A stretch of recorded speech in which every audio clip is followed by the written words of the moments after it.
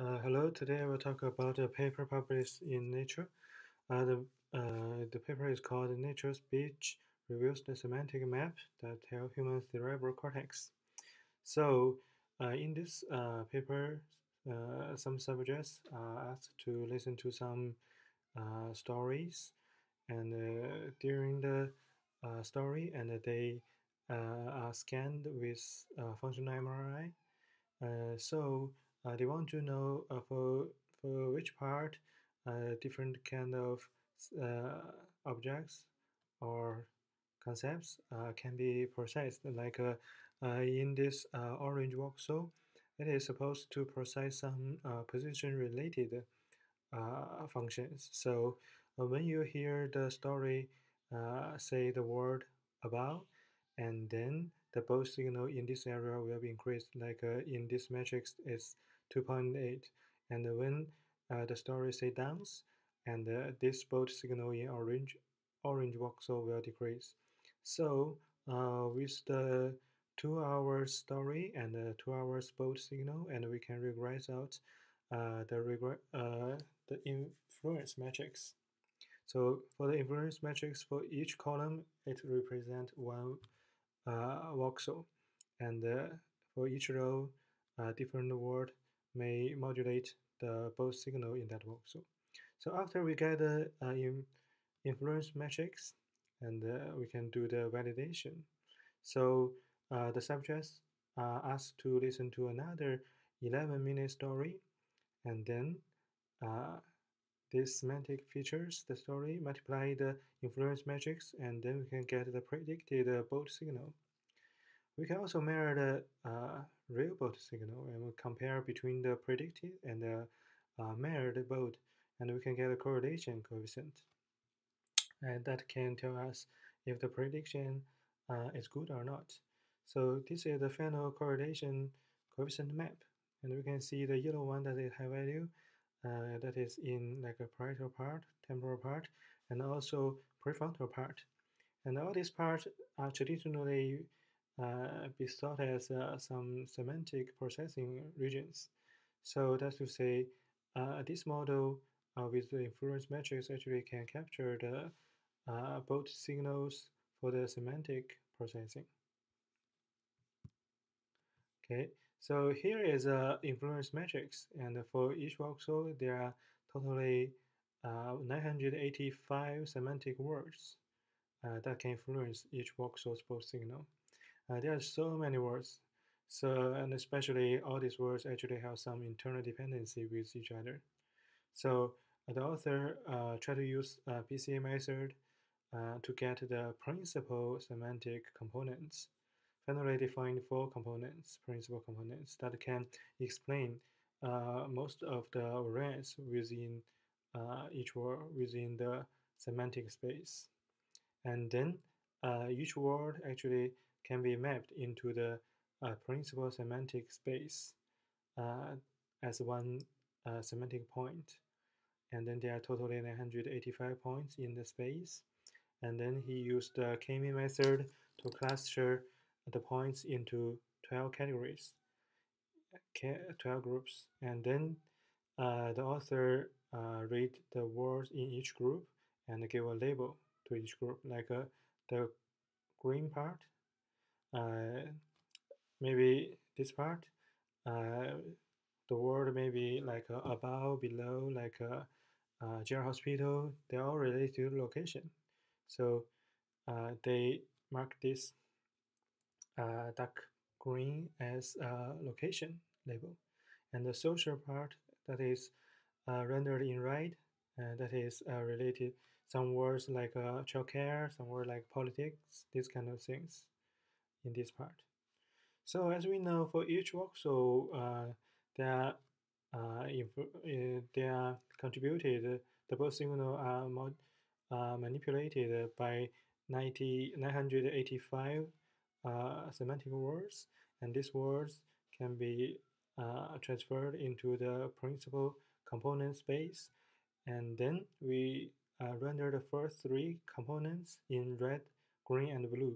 And then so for each voxel can be represented with the three main principal semantic components with RGB, and then it's a colorful map that represents different meanings. For example, here is a final uh, semantic map, colorful one, that is for one subject. And we can see in the prefrontal area, in the core part, they are red. That means we say red is emotional and social, related to this kind of concepts processing. And surrounded the red kernel, there are some blue, not blue, there are some green hues. So this workflow is actually related to visual tactile concept processing. So that's reasonable because when you process some social information, you need some visual tactile inputs. Okay, and then here are three uh, individuals semantic maps listed on figure C.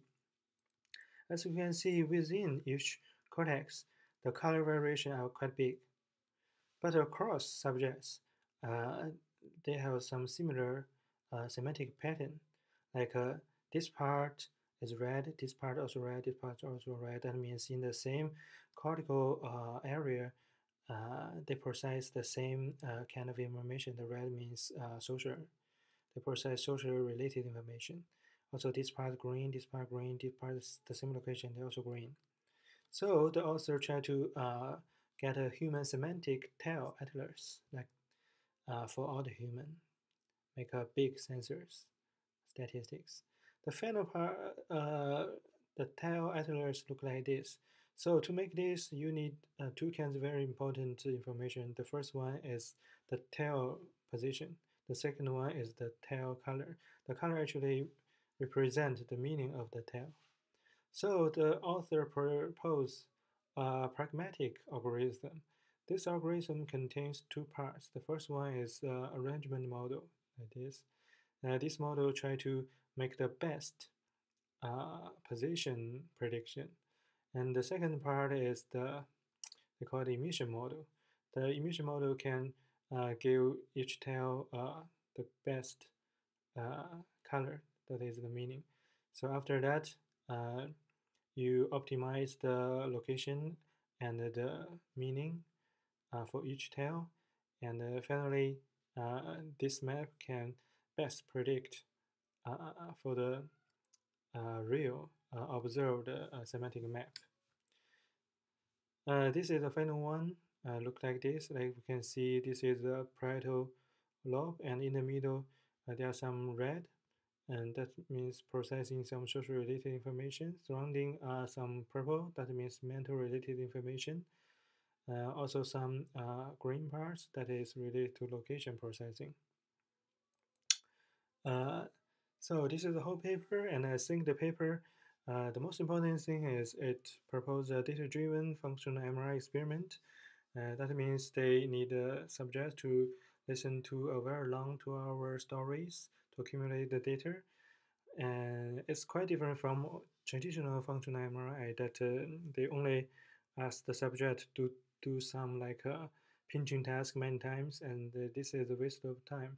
But listen to a story. Story is very rich in all kinds of information. You can, with so much information, you can get a quite good result on analysis. So the other part I think is quite important is because this method actually have a big application.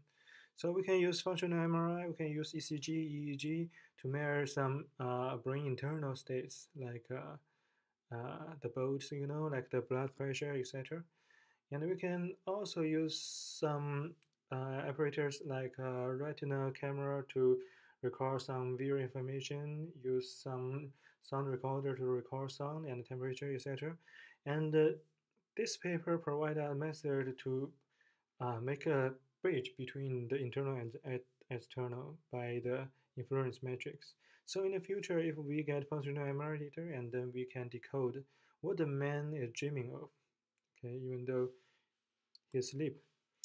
And also, we can use this method to give some dumb people the ability to speak. because we can get a functional MRI data and then we can predict what the people want to say, like a sleepwalking, and then we can let him talk.